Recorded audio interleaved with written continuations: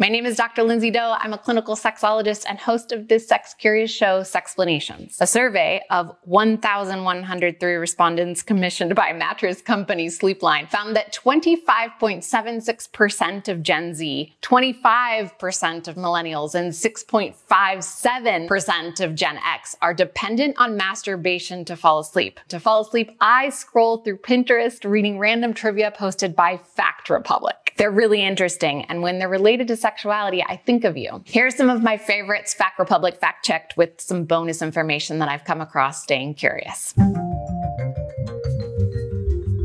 In online dating ads, if the girl mentions to bring roses, it is code for money and means she's a prostitute. I did some research to make sure that this was true, and sure enough, there's an article on Grazia Daily UK interviewing a woman who uses rose emojis on Tinder to negotiate sex work. A rose a pound. 90 roses for a BBBJ, that's a bareback blowjob, also known as fellatio without a condom. So for 90 pounds, or $113, you get a blowjob without a condom. Heads up, in the US, a rose represents $100, so bring a dozen. For the girlfriend experience isn't 12 pounds, it's $1,200. Now you know. Here's another fact I checked. An intern at NASA once stole a safe full of moon rocks, sprinkled them on a hotel bed, and had sex with his girlfriend on top of them. He was sentenced to 8 years in prison. True, this happened in 2002. Thad Roberts, who'd already stolen dinosaur bones from a museum in Utah, and his partner Tiffany Fowler stole a quarter pound of moon, 101 grams, valued at $21 million while they were interning at NASA. In addition to major theft, they contaminated 30 years of research specimens by having sex on top of them. Having sex on the moon. I love nerds, but not a cool thing to do. A study done by the neurobiologists at the Weizmann Institute of Science in Israel found that the smell of women's tears will reduce men's sexual arousal and testosterone levels. National Library of Medicine. After sniffing negative emotion-related odorless tears obtained from women, men experienced reduced self-rated sexual arousal, reduced physiological measures of arousal, and reduced levels of testosterone. Whoa, did you get that? Unhappy tears collected from women were smelled by men who didn't pick up any odor, but did say that their sexual arousal was reduced, which their physiology and their testosterone levels matched. Any man or woman who wears a black ring on their dominant hand ring finger means that they are in the lifestyle, also known as swingers.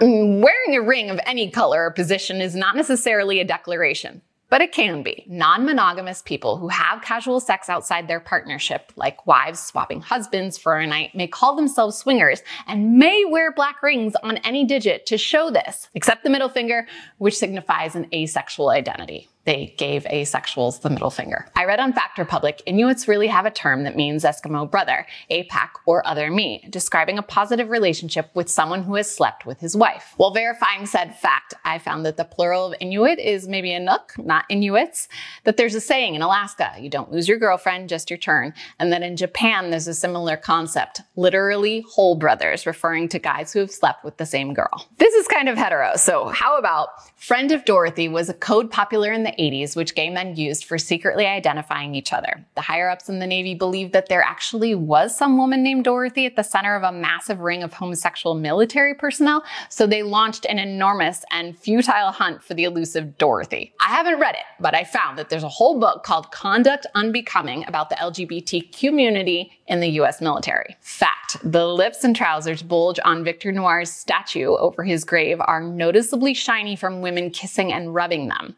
There's a myth that the grave enhances fertility, brings a blissful sex life, or brings a husband within a year.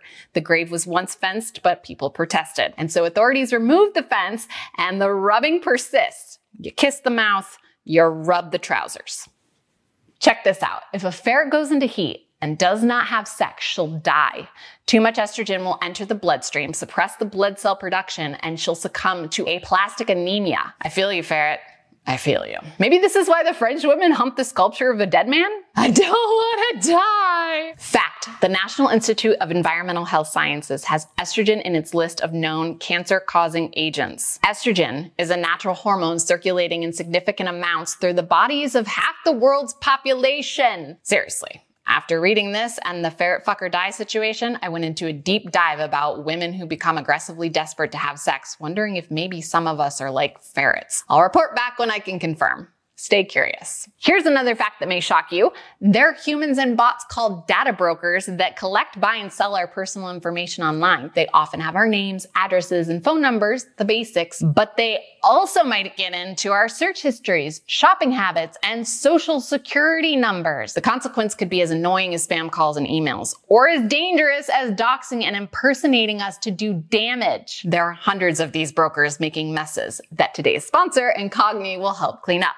Incogni is like the Transformers to the Decepticon brokers, machine to machine. They identify the risk, make the request to remove our personal data, and maintain our privacy online by doing this over and over and over and over for as long as we're signed up. This is my account within seconds of setup. 128 requests were sent out to brokers to remove my information. Of those, 94 had started the process, 34 completed it, and 9 are done bugging me forever. 20 minutes later, Incogni had completed 19 more requests for removal and another suppression. Use the code sexplanations and the link below to get an exclusive 60% off an annual Incogni plan. This is Gemma! Hey, Gemma! Mama dog. I'm too energized because coffee noticeably shiny. Women kissing, robbing them. The National Institute of known cancer causing agents.